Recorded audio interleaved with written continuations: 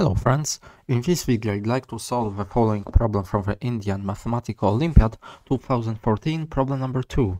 We want to prove that floor of n over 1 plus floor of n over 2 and so on plus floor of n over n minus 1 plus floor of n over n plus floor of square root of n is even for all positive integers n.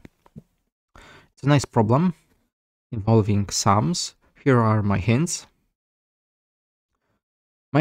My reasoning will be based on the following four lemmata. First lemma says that if d and n are positive integers, then there are exactly floor of n over d integers divisible by d in this interval from 1 to n. It's my first lemma. Second lemma, for every positive integer n, then there are exactly floor of square root of n perfect squares in the interval from 1 to n.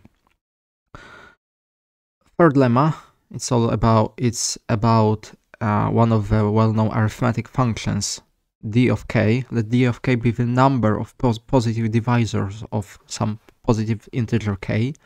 Then we have the following inequality. Sum going from k equals 1 to n of dk equals sum going from j equals 1 to n of n over j, floor of it, for every positive integer n. So if this stands for how many divisors number k have, if we sum all these numbers, we get another sum involving floors.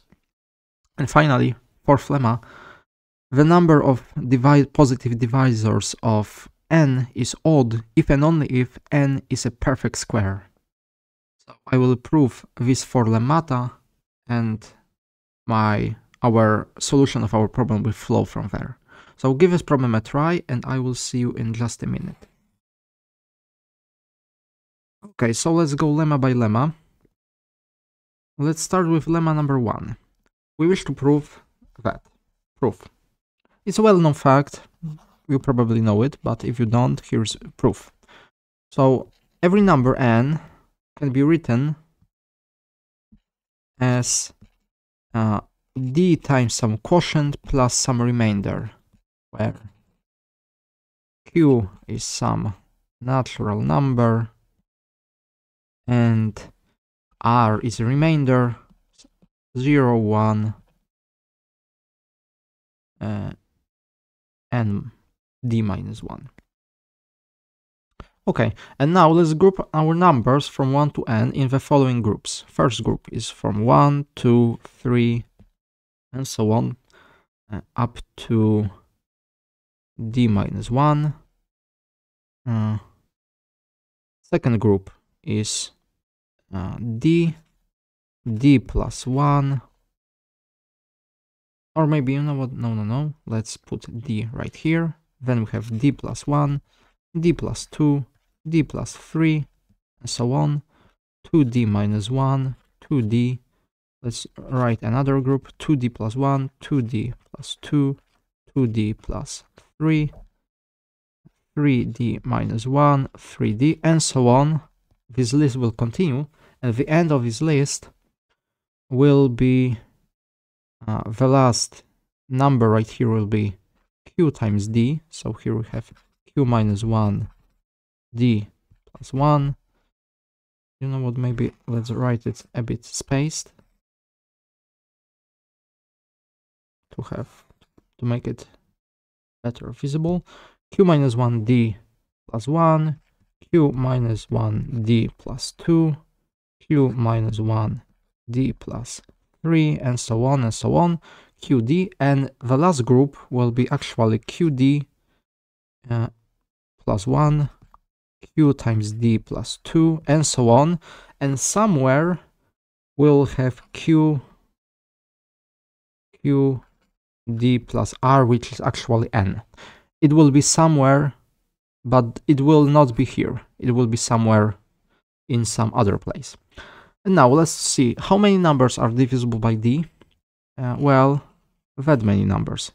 Q in total. Q numbers. These numbers and only these numbers are divisible by D. And notice that what is Q? Q is exactly the floor of n over d. It's exactly the floor of n over d. So that closes the proof of our first lemma. Second lemma.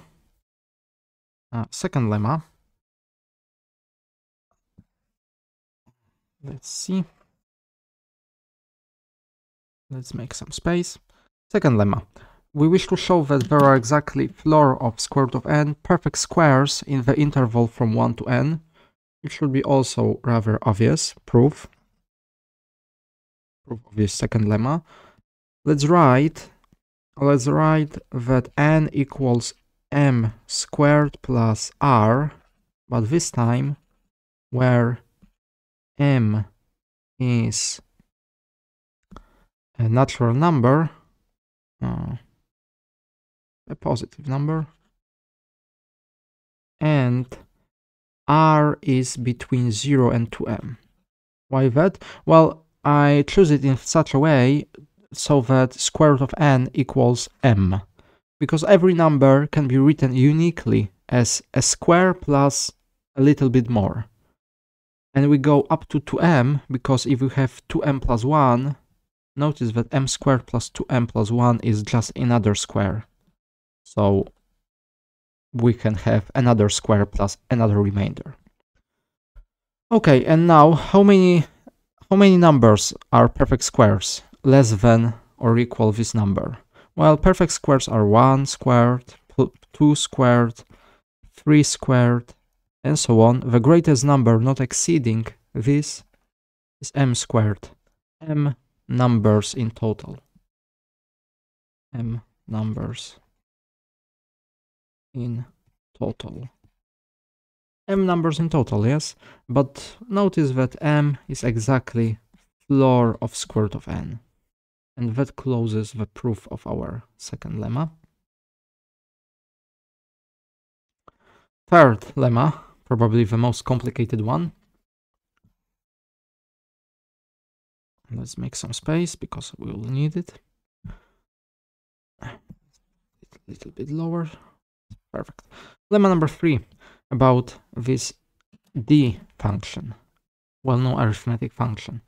Okay, so let's write that we are proving our lemma proof. Let's take our sum on the left-hand side. We have the following. Sum which goes from k equals 1 to n of d of k. So we are summing, here we are summing how many divisors k has. So we are summing over all numbers between 1 and n which are actually divisors of k. Yes? Because every divisor of k is between 1 and k. We can, you know what, we can go up to n, because if j is n, then just this second condition will not be satisfied. So we can go up to n. Okay, and now, crucially, I can change the order of this summation. So first, I can sum from 1 to n over j, and then I will sum over k from 1 to n, but only over this case which are divisible by j. So I put this condition to my other sum, and we are summing just once. Okay, but this sum, it says how many numbers are divisible by j in the interval from 1 to n. So maybe let's write it verbally. Sum as j goes from 1 to n, and here are summing number of integers in the interval 1n, 1k rather, 1n, which are divisible by j. And by lemma number 1, we know that this number is exactly floor of n over j.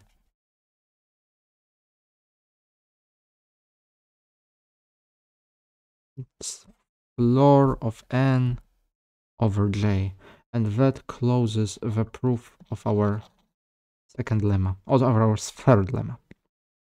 And finally, the fourth lemma, the last one. So if d of n is odd, if and only if n is a perfect square. Proof is rather obvious.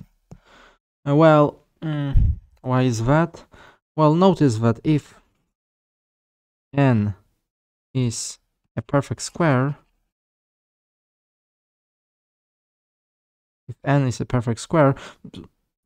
or maybe if n is not a perfect square, let's start with that.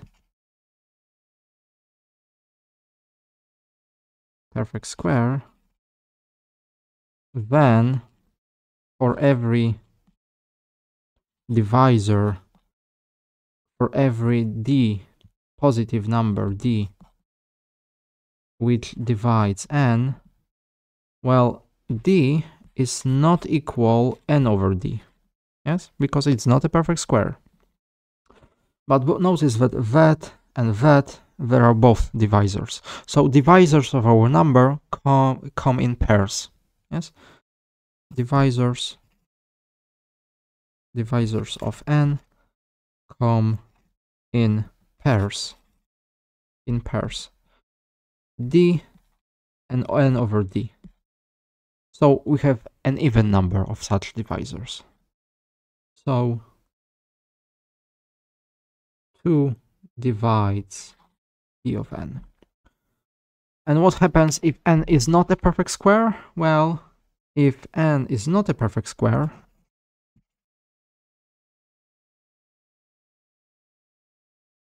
if it's not a perfect square,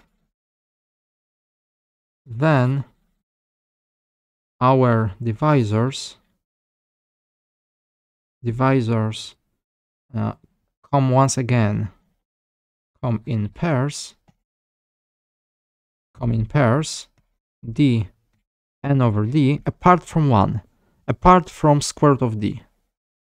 So let's write it apart from square root of n, which is an integer in this case. It has no pair, so it's one outlier. So we have an odd number of positive divisors. And that closes the proof of my fourth and last lemma. And now we are ready to prove our theorem. But first I need a new page. Okay, so let's prove our actual theorem. Remember that we wish to show that this sum n over 1, n over 2, and so on, plus n over n, plus floor of square root of n. We wish to show that this number is actually even. Notice the following. By lemma number 3,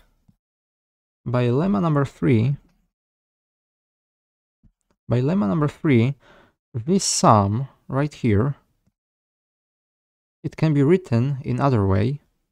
It's d of 1 plus d of 2, d of 3, and so on, plus d of n, plus the last is left as it is.